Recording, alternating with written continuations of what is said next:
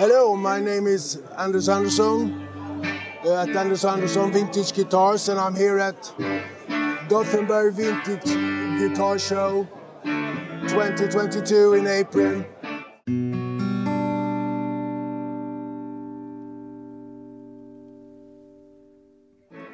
I want to show you some Strats. You've seen Strats before, but I have two nice original ones here. They don't look the same, all of them. Here are some differences I want to point on. Maple neck on the 59, 8-screw single ply pickguard.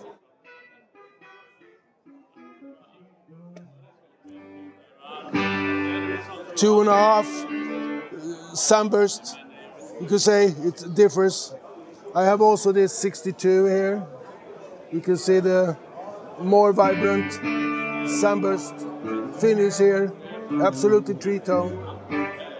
11 screws, 3-ply pickguard, longer. You see also it has a longer tremolo arm. It has a rosewood fingerboard. Otherwise, they are spaghetti logos with a single string tree.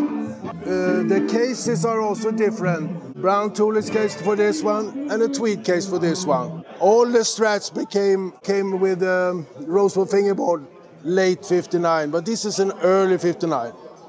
So it's a transition year. This is a Les Paul Custom 56.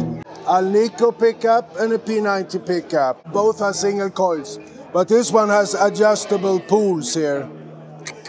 So you can hire, the magnets. Ebony fingerboard and all black all over. Mahogany body with a mahogany top. Gold hardware, split diamond. This was the luxury model. The serial number is not in black as the guitar is in black, so it's a more yellow tone there on this serial number.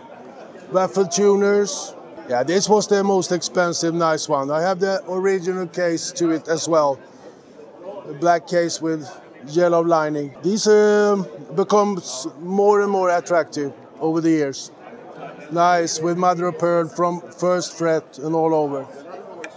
Here we have a nice 69 Les Paul Goldtop. Rare bird. It's in mint condition. It has the bigger headstock. Early 69.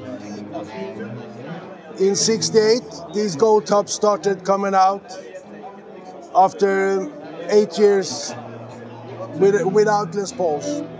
I mean, they stopped production in 1960 and started again 68. And then they came out with a smaller headstock and made about 1,000 of them.